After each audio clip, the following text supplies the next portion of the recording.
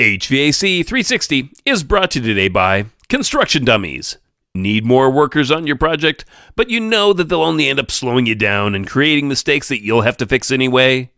Well, what you need is a few construction dummies on your team. These full-size, lifelike workers will fool any site superintendent at a distance. They'll also sway slightly and move like molasses, because that's what they're filled with. And every Friday will be a treat when you not only get your paycheck, but you'll get theirs as well. Cha-ching! A true win-win. Pick up your construction dummies today. Also available from Deadweight Industries, engineering dummies. And as always, the original carpool dummies.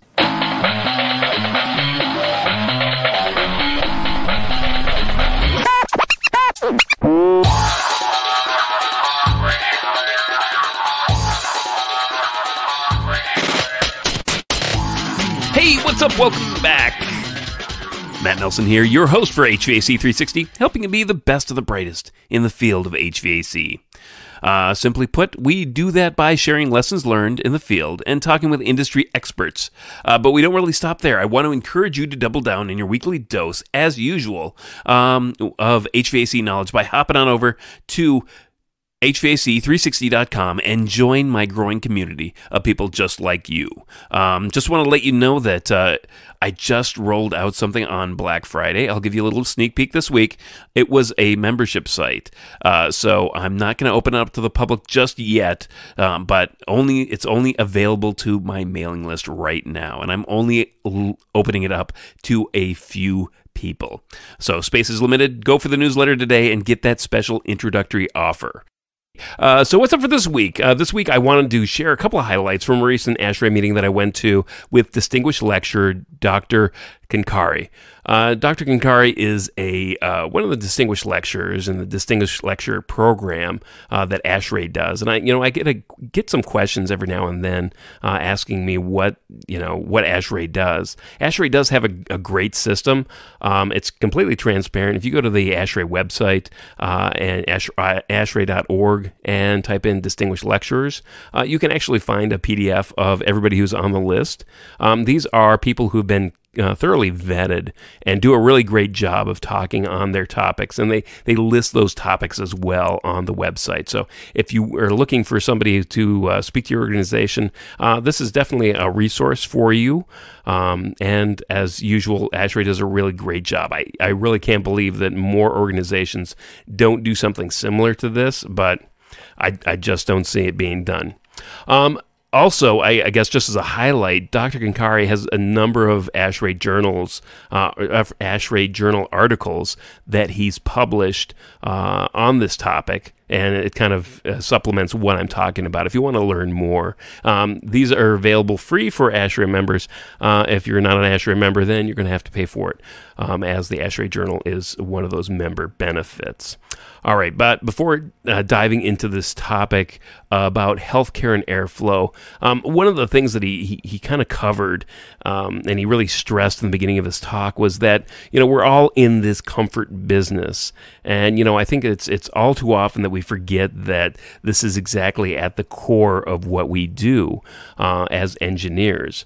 We get really uptight and narrowly focused when we're tasked with dealing with animals and dealing with labs. If you look in the ASHRAE handbooks, another member benefit, one of the ASHRAE handbooks, they talk about how these narrow temperature ranges are required for these animals in these laboratory environments. But just as important is the human occupants, and we kind of don't take that same level of rigor and stress that much importance with our human occupants, those people that we're trying to make comfortable. Again, and we talked a little bit about this with Robert Bean and how ASHRAE, these comfort standards are really, really important. And, when you talk about the built environment, how much of a disconnect there can be, and how important it is to get the building occupants to be very productive. I mean, that's why you have a special, outside of your home, you have these businesses, these commercial office buildings, healthcare. You have these places where you want thermal comfort. You want everybody to be working at their peak, because really the cost of having that building, owning that building, operating that building is really 90% in the building, is in the workers, the staff, what you pay to have people there performing their job. And a lot of times we don't stress that enough.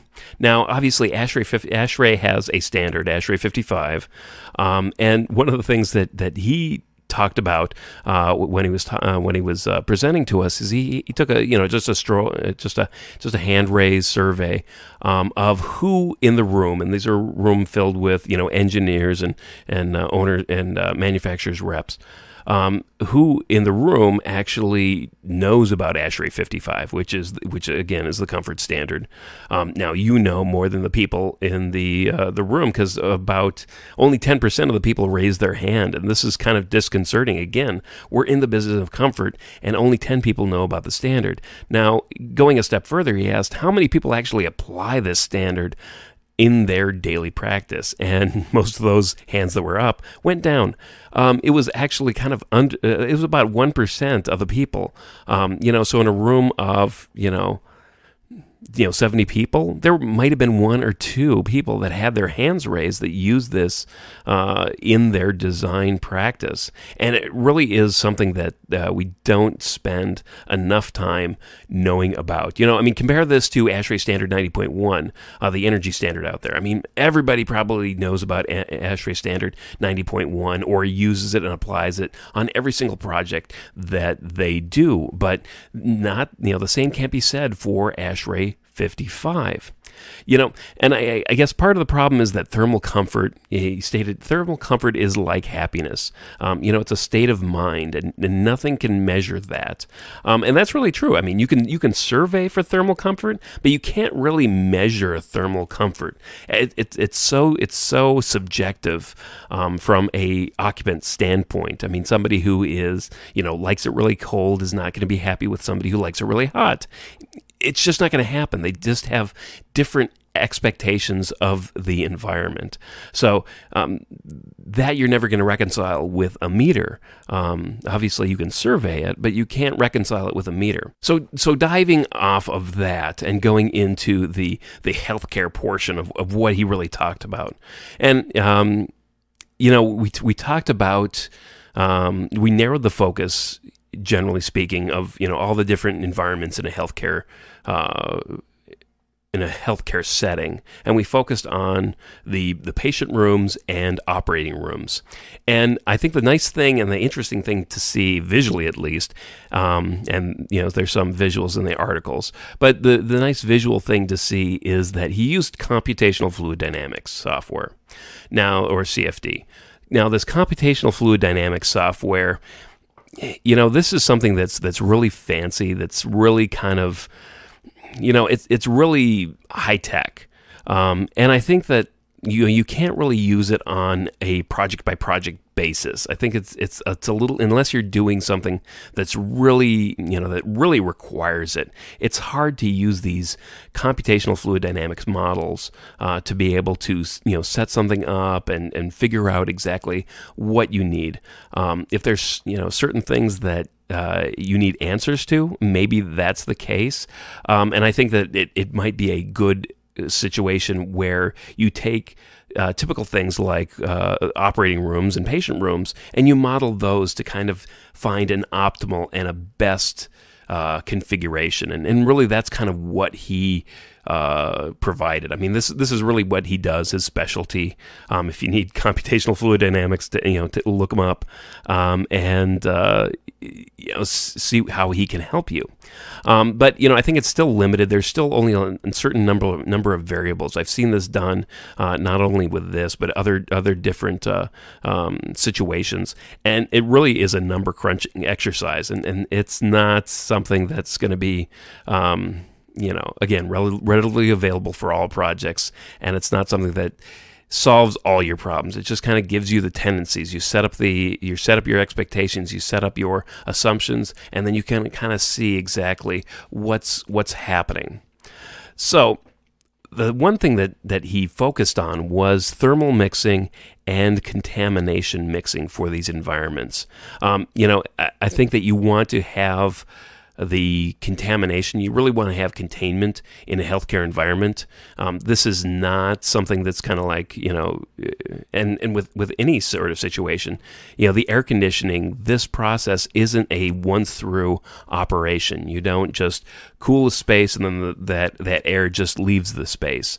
It's a combination. There's a portion that just gets returned, but there's a portion that just keeps mixing with the space. So you can see where this thermal mixing and contamination mixing really becomes critical when you're dealing with healthcare environments, when you're trying to make sure that you have the healthiest environment possible for your patient.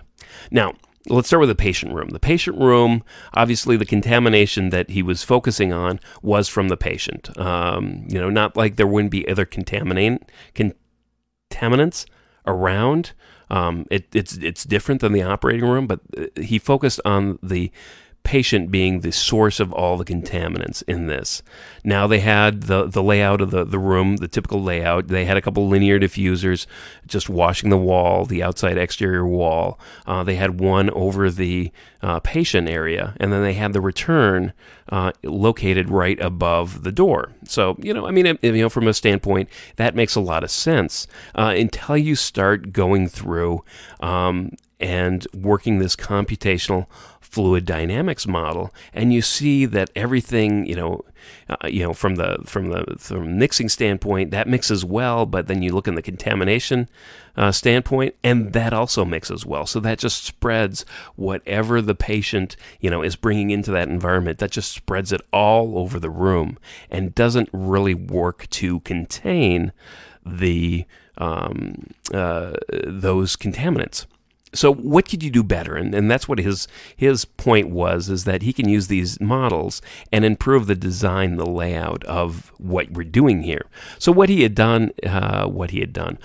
did was he took the return and he placed it over just behind the supply over the patient. Now, what you notice when you did that is that the linear supply over the patient, when it had a directional airflow, it wasn't a two-way flow, it was just a one-way throw on this diffuser, and it was throwing basically, like it was at the head of the patient, it was throwing air down, towards the foot of the bed. But what that one-way throw created was this area of low pressure behind the diffuser, and that's why he wanted to locate the return there. So what happened was, since it was over the head of the patient, all the contaminants would be drawn up, naturally through buoyancy, but through this low pressure, it would all be funneled out the return and back into the duct system, where it can be dealt with and filtered. And I think that was really creative. I mean, it's something that you don't necessarily know and might be counterintuitive, and you might think, hey, you know what? If you put the supply and the return right next to each other, you're going to have some short cycling. But you can really use the physics of the air to create that low pressure and use that to your advantage in returning the air. Now, the patient room, the operating room rather, the operating room is a little bit different. If you're never dealing with an operating room, the one thing you'll know is you're going to have this, in the center of the room, you're going to have these perforated grills. That's to create a laminar flow that the idea is to wash the patient with this constant wash of air, to keep the patient, because of the open body cavities, to keep the patient to keep them germ-free. That you don't want the contaminants landing on the patient. That's just a recipe for disaster, and that's the last thing you want to do.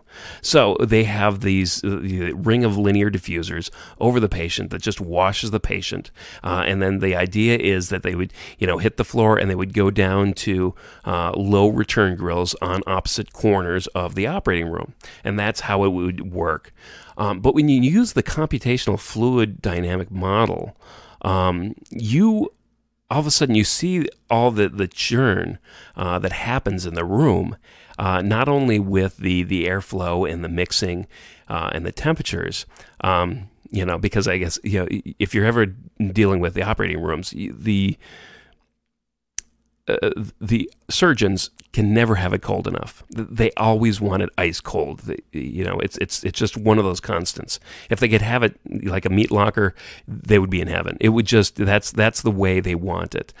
So not only do they want the coldest air, and this mixing actually ends up heating up the rest of the environment, and you didn't really want that. The surgeons don't really want that. So the one thing that he did was that in this case, I guess, the contaminants come from the medical staff. You have this clean operating room, you have this patient that you're trying to protect, and you have all these people that are standing around, and that's the typical scenario. So the contaminants are actually coming from the staff, and what you're having is you have this washing effect, because the model will show that all the air will hit the floor, it'll roll out to the walls, and it'll curl back up onto the ceiling, and you'll have this circular cycle effect.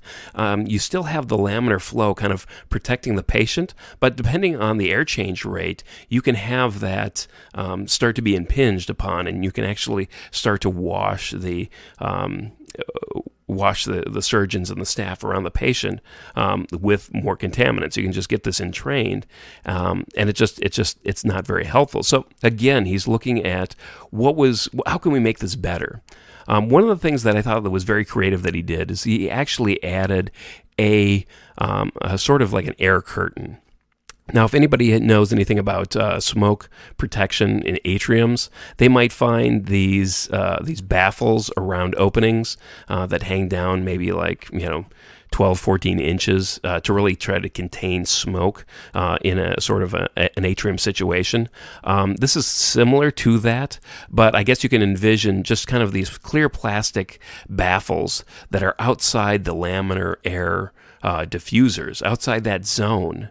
And what that did is that kind of did two functions. One, it prevented the mixing that was close to the patient. When you get that circulating effect, that prevented that. It moved it out, so the airflow was more protected. So the laminar flow, washed everybody. So that not only prevented the contamination from mixing and getting closer to the staff, but it also allowed the staff to, naturally get that colder air coming straight out of the diffuser. It wasn't being mixed. So they got what they wanted. So it was like this 8-inch plastic baffle that he had put, he had put around the laminar flow. So it was this I guess you call it a square rectangle, but it was just this curtain, this baffle, this 6-inch baffle that hung off the ceiling. So that was one thing that he did, but he also started messing around with the return grills like he did in the patient room, and he noticed that when he started bringing them up higher, if he actually put them on the ceiling, that when you get that circulation effect, it would sort of like you'd have the laminar flow going straight over the patient, hitting the floor, rolling up the walls, and then would just disappear into the diffuser. You would manage to contain a lot of the contaminants by just having the return grills on the ceiling. Now, this is kind of counterintuitive, and there was a little bit of a hubbub about the fact that he was relocating based on, this has been standard OR practice of opposite corners, low on the floor to try to get all the contaminants out of there, but you really see it from a fluid dynamic model. Obviously, he's trying to use his information to kind of, towards the different standards that regulate healthcare design, and he's trying to kind of educate people a little bit more. But he said, you know what? I mean, there was the one stipulation was you had to have it on opposite walls, and that's where the return was. But you could have them up high if you wanted to. That was within the realm of the realm of the engineer.